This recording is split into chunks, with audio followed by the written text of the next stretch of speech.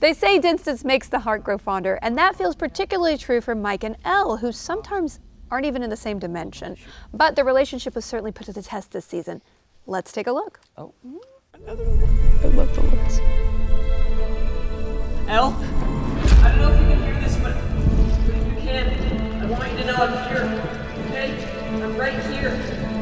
And I love you. Elle, do you hear me? I love you. I'm sorry I don't say it more. It's not because I'm scared of you.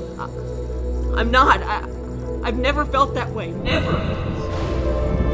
I love you on your good days. I love you on your bad days. I love you with your powers. I love you without your powers. I love you for exactly who you are. You're my superhero. And I can't lose you. Okay? Do you hear me? I can't lose you. You can do anything. You can fly. You can move mountains. I believe that. I really do. But right now, you just have to fight. Okay? Elle, do you hear me? You need to fight. Oh, chills. Such an amazing performance. They didn't warn you. I was like, Like, you're hey, showing go this, give me huh? Yeah, literally, that was the showing biggest, it, that was like the scene. It's so good, buddy. Thank you. Yeah, you should be really. I mean, it's riveting. Yeah, it's almost like notebooky in the best way. What do you want? What do you want? Do you want? So what did it feel like to film the scene after all these years of a relationship with Elle?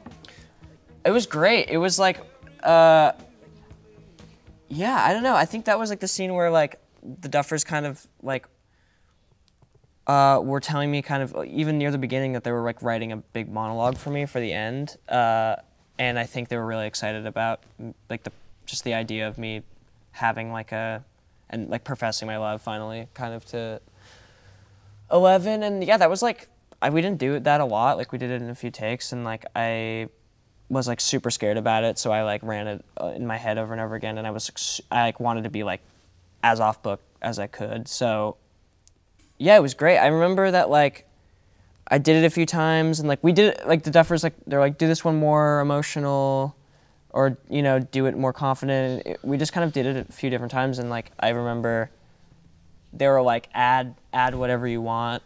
There was like the last take, and they're like add whatever you want. And so that, like, you're my superhero line, I just, like, added.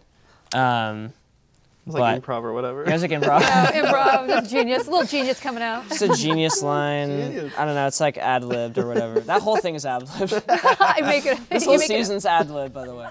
It was just so funny because, like, across from me is Charlie and Eduardo, and, like, they're just watching it. So, like, I would say that, and then I'd look, and I'd finish my monologue, and I'd look up, and Eduardo would be like looking right at me, and Charlie would be like, and they'd be like, cut, and I'd be like, cool, and they'd be like, and Charlie would be like, that was really good, man. And then Eduardo would be like, what? Like, what's going on? Like, he'd be fully spaced out. It was so funny, because it was such a long one-take thing. Oh, it's so good. But yeah, it was fun. It was really fun to do. It has such impact. It really pays off so many seasons of tension, really.